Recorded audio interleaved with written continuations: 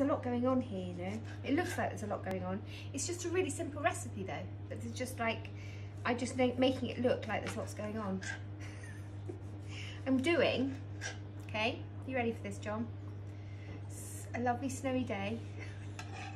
So I thought I'd do a lovely, bright, citrus, zingy pud. This time of year we've got all these wonderful citrus fruits. So we have blood oranges, these beautiful Sicilian lemons, which I keep using because I have so many of the beautiful things.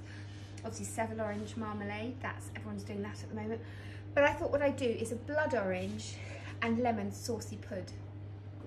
Nice. Saucy, yeah. So when I open it, I'll go, matron, because it's saucy. It's a separating pud. Okay, it's magic. So you mix all the ingredients together, and in the oven it just separates. So you get this lovely light and fluffy sponge on the top, and this beautiful, really bright citrus sauce underneath. It's delicious. It's a lovely pud. And I've got these orange segments. Now, in the past when I've done it, I haven't done anything because I've done it just with lemon actually, but I thought because I'm going to mix it with the blood orange today, and I have these lovely segments. I did think about putting them at the bottom of the dish, but I didn't want to make the sauce too runny because obviously they've got a lot of juice in them. So I'm not going to do that. I'm going to have to test that another time and then see if it works. I didn't want to just do it today in case it didn't work. So I'm going to keep these and just serve them on the side cold, warm, room temperature, which would be lovely anyway. Or we add that to our fruit salad we're going to make later because I'm being really healthy.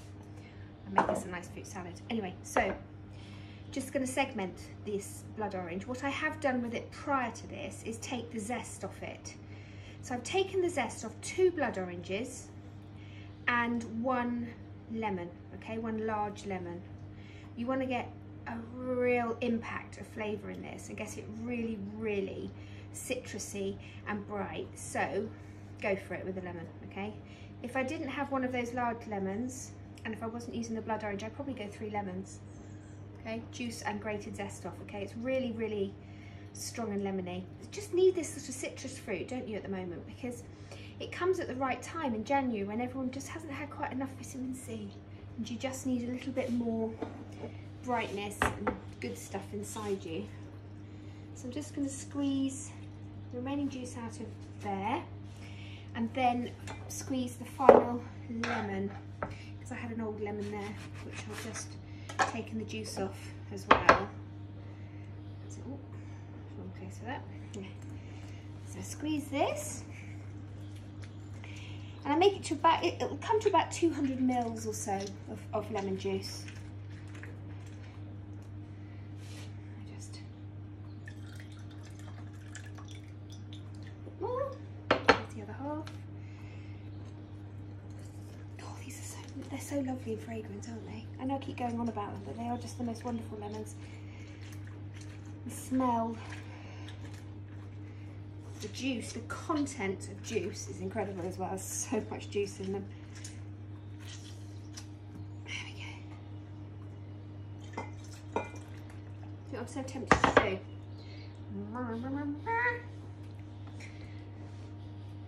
Lucky you didn't do that, really. That's 200 mils, okay, of juice. So a bit of blood orange in there and some lemon. Just take the rest of the juice off those as well. All right, so you can take this, and I can put it over there for a moment. In here, 75 grams of butter and about 180 grams of golden caster sugar, and all this zest, okay, all of that. You see loads of it. That all goes in, so that's orange and lemon. It goes in, and I'm going to whiz it, whizzy whiz whiz, until it's well mixed and a bit sort of pale. Then I'm going to separate the eggs, 3 of them, put the egg yolks in there, then the flour and the milk, and then I'm going to beat up egg whites and fold them in. That's it, that's how you make it, it's that simple.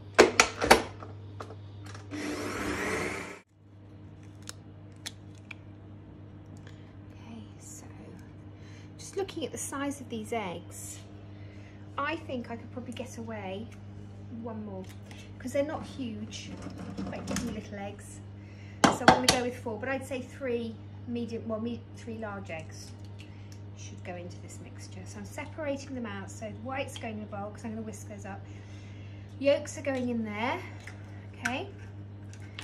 give that a whisk together. So basically, what I did by mixing the sugar and the butter together with the zest is to bruise that zest. Remember I've said in cakes, if you just, if all the essential oils are in the rind or the zest of the orange, so if you just agitate it, you bruise them and you release those amazing oils and make it more flavoursome. So do that. So now I'm going to just beat in the egg yolks. Now I'm going to add the milk. It's about 200 mils of milk goes in. Now this is going to all start to look a little bit curdled and a bit warm, but it'll work, don't worry. That's normal. And now I'm just going to turn the flour in it, just fold it through. Can't remember how much off the top of my head. I've weighed it all out. I'll tell you the recipe, as I usually do at the end. I can't remember. I'm just going to stir that through. Now, as I said, it's going to look curdled. That's fine. Once this is done, I'm just going to put that into a separate bowl, clean this, come back, and there'll be some whipped up egg whites in there, ready and waiting. The final thing is to put it into the oven.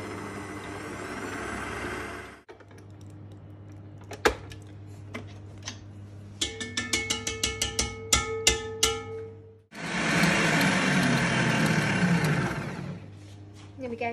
So these meringues are whipped up, but they're not really stiff. So they they'll mix really well with this mixture. You see what I'm saying? They kind of got to be the same consistency.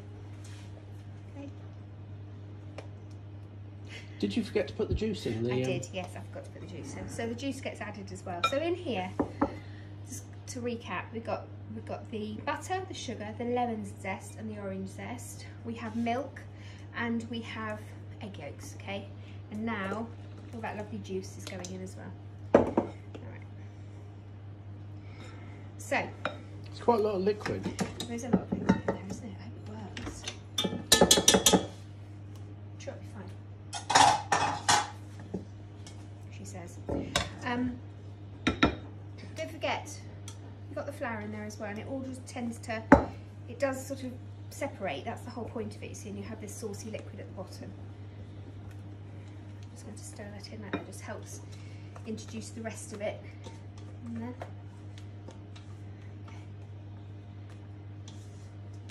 So just stir that in or fold it in.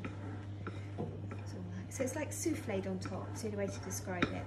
And because the soufflé and the egg white is so light and the rest of the mixture is dense, that's how it separates, and the flour attaches to the egg white, and that makes a sponge. It's clever, isn't it? Mm. It's a bit of chemistry. I just think it's one of the recipes, and there's so many varieties you can do as well. Chocolate one's really good. Chocolate saucy good. Some people call them self-saucing, which I just think is a bit odd. It's a bit of an odd name, self-saucing, isn't it? I'm self-saucing today. So I think saucy is better. I'm a child of the 70s. It's a Carry-On film, isn't it? Okay, so just pour that all into the bowl, and then I'm going to put that into the oven. It takes about 45 minutes at 160 fan oven. Okay, so it's not a high temp. It's a slower cook. And then when it's kind of just firm, it's ready. And what I did it in the clear bowl for was so we could see the separated sauce. Right, go now. I'll put it in the oven for a cup of tea. And check out the snow. Might lob a snowball at you. Look at that. Light, fluffy, and airy on top, all right? See that? And then underneath, matron, you've got your little saucy. You've got your saucy at the bottom. There we go. You see, that is your self-saucing, as they say, but I call it saucy pud. Blood orange saucy pud. With lemon. I'll tell you what I'm going to do, John. Remember I said I was going to put a couple of these on there, because they'll just sort of, a bit of the heat from the pudding will just warm them through. I think that looks so pretty. Doesn't that look gorgeous? You've got the lovely light fluffy top. So it's lovely. Does it? Nice, isn't it? Just, it's hot. What is it when I stuff it in my gob? Oh. Oh, that's so beautifully sharp.